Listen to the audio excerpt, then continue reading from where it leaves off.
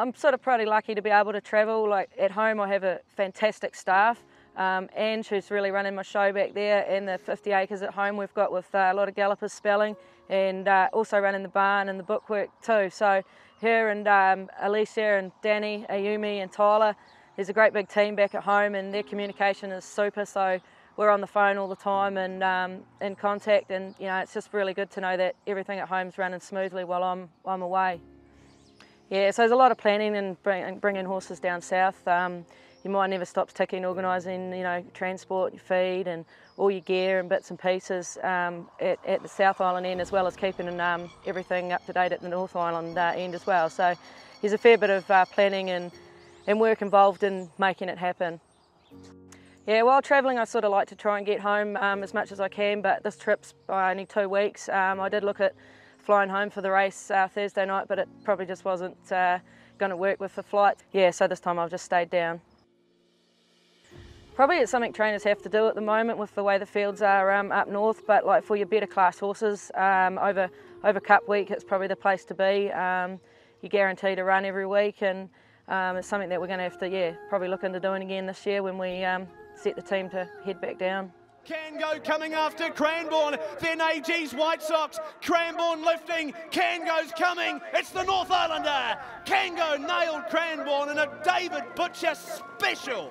Yeah, it was great to pull off that with Cango last week. It was obviously a hit and run mission, and they don't generally work out, but we had a bit of a lucky bird on our shoulder maybe last week, and it did. So fantastic drive from David, and you know, take nothing away from the second horse, he was super too.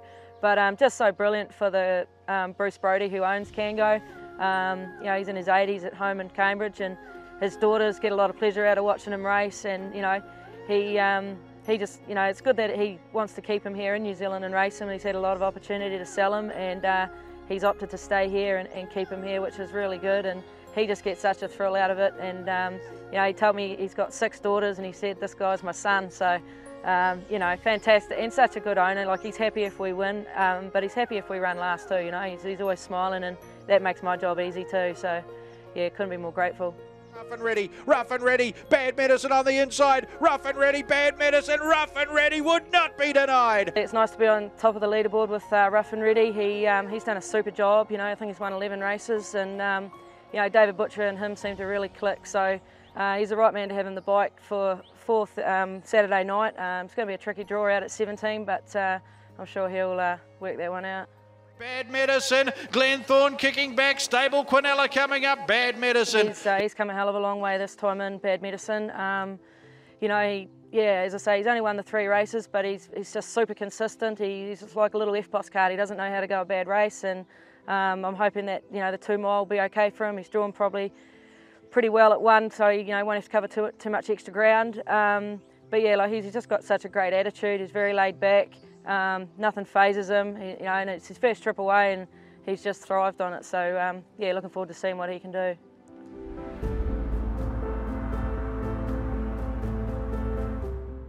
Probably like to work them together when they're, especially when they're down here. Bad Medicine tends to be a very lazy track worker, so we wouldn't get too much out of him if he was out there by himself. And Rough and Ready doesn't do a lot of work with the hobbles on. Sorry, so he makes for a good GP and works well together with the other guy. Generally, he doesn't do any work in his hobbles at all, Rough and Ready. He's just taken a bit of a shine to doing a bit of trotting. Doesn't always trot, but when he does, he trots quite nice. So hence why he had the boots on. He trotted for the first part of his work this morning, and then rolled into a gallop. But yeah, maybe in another 6 or 8 months we might see him in a maiden trot.